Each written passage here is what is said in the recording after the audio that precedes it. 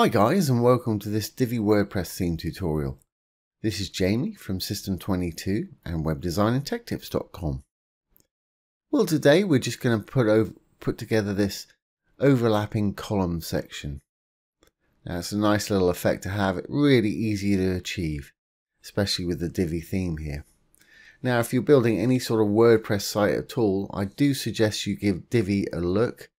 It's just fantastic. The features keep getting better and better, and the ease of use just keeps getting better and better. I've literally built hundreds of sites with it, and it's my go-to theme every time. If you want to take it for a test drive, you can do so from an affiliate link below this video. So let's start building this. What I'm going to do is enable the Visual Builder, which is another great feature that lets us build everything on the front end. And let's just delete this section that I've got here. Here's the section. Hit the little trash icon. Now it's gone. So let's add a new section. Little blue button there. Regular section. I'm going to give it 2 columns. You can do this with 3 or 4 or however many you like. And by default, Divi comes with all these grey modules here. The coloured ones are actually third-party modules. But Divi gives you more than enough to get started with. So I'm going to put an image here on the left. And I'll just select the first image I see, which happens to be the one I just used. Okay, so there's one. And our next one, just hit the little black button to add a new module. And I'll just use a blurb. I'm not going to change the text, image and icon. Use the icon, and by default Divi comes with all these icons built in already. So I'll put a little check mark there. There it is. And let's give it a colored background so we can discern it from the background of our page here. So on the content tab, just go to background. I'm just going to go ahead and make it blue. Perhaps a little bit darker than that. I'm going to go to the design tab, make our text light colored so we can see it. Also going to center it, align it to the center or the middle.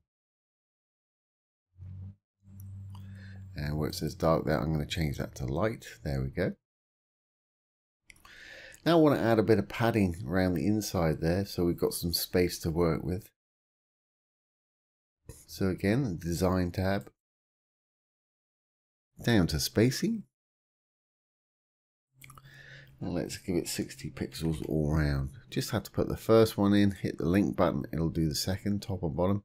Same with the left and right. Hit the little link icon, there we go.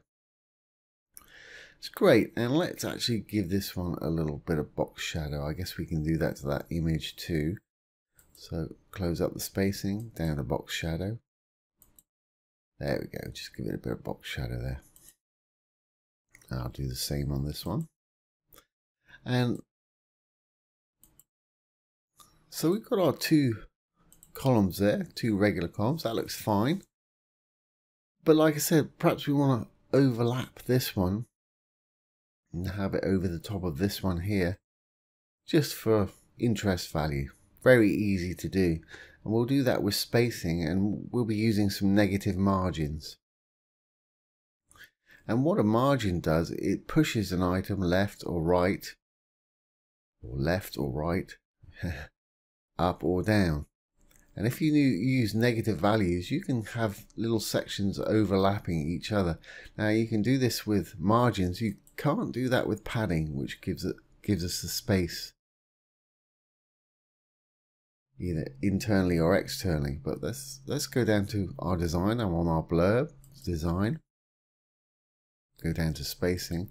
I'll just move this out of the way just so we can see what we're doing here. Okay, well this one, let's push it down with a regular margin. So I'm going to make it 100 pixels lower. As you can see, it's dropped down there. Now I want to pull it across so it's on top of this one a little bit. So I want it about 100 pixels to the left. So with the left margin, I'm going to give it a negative value, minus 100. There we go. And as you can see, it's overlapped our image there, which is kind of exactly what I wanted. So that's just where I want it to go. Okay. It's kind of hard to tell, but this one, it's not going to be central now because we've sort of offset this to the left. So we really want to offset that image to the right to sort of balance it all out and make it still look central.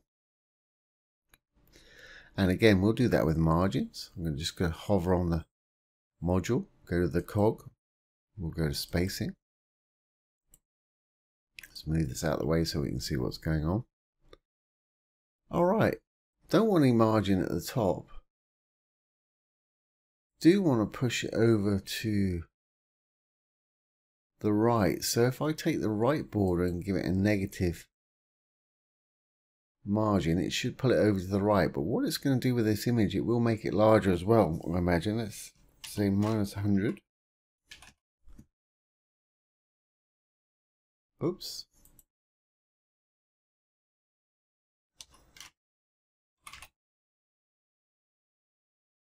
Make sure I get the minus in front of there so it's a negative value. There we go, and it's pushed it over, but it's also made it fill all of this space here. So I'm going to get rid of show space below the image. And what I'm going to do is I'm going to put 100 pixels on the left side just to offset it, to push it this way so the image will stay the same width. There we go. So we still got the original size there. Now let's save. I've saved that. Hit the little purple button. Save the changes in the visual builder and exit. I think the last thing I want to do, I want to actually give this row here, which is the green section, a bit of padding on the bottom. So it's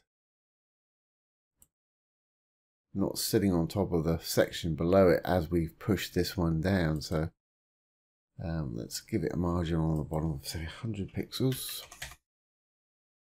Save that. And again, save. And now we'll exit our visual builder. Got the check mark, exit the visual builder. And there's our section. That last little bit was just the space I gave it below here. But there we have it. We've got two overlapping little columns there. Quite an effective little trick. Very easy to do with some CSS or some visual margin adding with the Divi theme here. So I hope you found that useful.